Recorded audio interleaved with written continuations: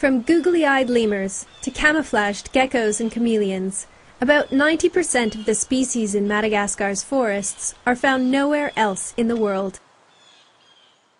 Earlier this year, I visited a pioneering project in Madagascar that's aiming to protect one of the country's few remaining forests. But this isn't just about saving species. It's also about curbing global warming. Deforestation is responsible for about 1/5 of man-made greenhouse gas emissions. So the idea is that in the near future, richer nations will pay to keep Malagasy forests standing, and in return they'll gain carbon credits to help offset their own carbon emissions. It's hoped that projects like this will stem deforestation across the tropics. But to succeed, these projects must overcome the poverty and political upheaval common to most developing countries. Madagascar may be rich in biodiversity, but its people are very poor and depend on exploiting the forests to survive.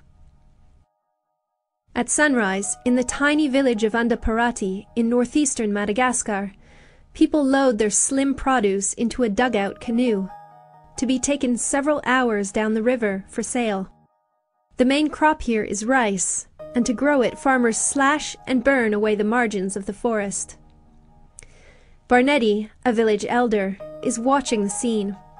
When he was a boy, there were only a few families here, but over the years, the village has grown to hundreds of people, putting even more pressure on the surrounding forest. The Wildlife Conservation Society is leading a project to protect the forest around Andaparati in order to trade its carbon on the international market. To make sure the forest stays standing, the Society is offering the local community alternative ways to make a living. They're working with villagers to increase rice production on existing fields and kickstart ecotourism in the area. Projects like this are popping up around the developing world in anticipation of the United Nations Climate Conference in Copenhagen this December. The aim of the conference is to forge a new global climate deal to replace the Kyoto Protocol. Rainforest nations like Madagascar hope that this deal will support a carbon trading scheme that will compensate them for protecting their forests. For the carbon trading scheme to work, first, the forest must be measured. I followed the Wildlife Conservation Society team deep into Makira Forest to see how they make their carbon calculations. The first step is to measure the carbon stored in a small sample of trees and leaf litter. Later, they extrapolate the data to cover the entire forest. The second step is to work out how much carbon could be saved if the project reduces deforestation, and therefore how much carbon can be traded on the carbon market. But in a country plagued by poverty and political instability, it's almost impossible to guarantee that a certain amount of carbon will stay locked up in a forest. A military-backed coup earlier this year, for example, led to a surge in illegal logging and a lot of unforeseen carbon emissions. In the long term, it's hoped that carbon payments from richer nations will filter down into local communities and lessen their reliance on the forest. But right now, this village in Madagascar seems a world away from reaping the much lauded rewards of carbon trading. As world attention shifts towards environmental issues, the quiet crisis caused by climate change is playing itself out on the island of Madagascar. The south of the country has always been dry, but biannual rains meant that farmers here could plant and harvest their crops twice a year, enough to see them and their families through the lean seasons. But for the last 2 years those rains have failed. Once mighty rivers have run dry and crops have died. People here, especially children, have begun to starve. Leah Tanahi and her husband are farmers, but when their crops failed, they began to run out of food.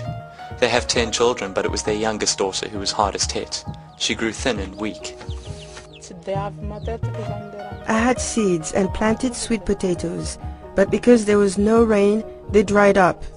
I noticed my daughter was getting thinner, but there was no food, and when she got even thinner, I took her to the health center.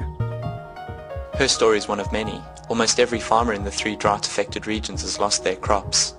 In the last 20 years, the average annual rainfall here has fallen from 111 mils to a mere 27.5. Droughts used to be the exception, occurring maybe once every 10 years. Now, they're the norm. So too is malnutrition. Almost every child at every health center is malnourished. Around 80% of children under 5 in this area are affected by malnutrition. 70% suffer from acute severe malnutrition and 10% from moderate malnutrition.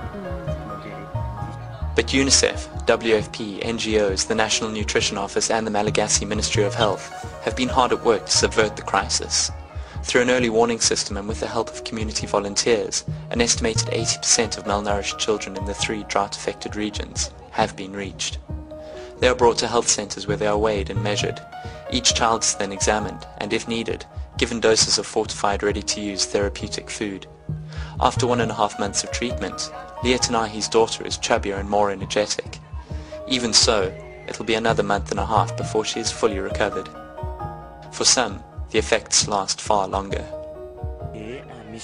There is a more long-term impact, and you can see it in preschool children that have been malnourished. They are always tired, and when they reach school age, they struggle to keep up. To ensure that malnourished children do recover and that their doses of ready-to-use therapeutic food are not shared with healthier siblings, families of malnourished children are also supported with food supplies. A few recent rains have provided some respite for farmers, but their beleaguered supplies won't see them through the next 6 months, when the next rains are due, if they come at all. Through climate change, drought in Madagascar is threatening to become the status quo, and malnutrition a way of life.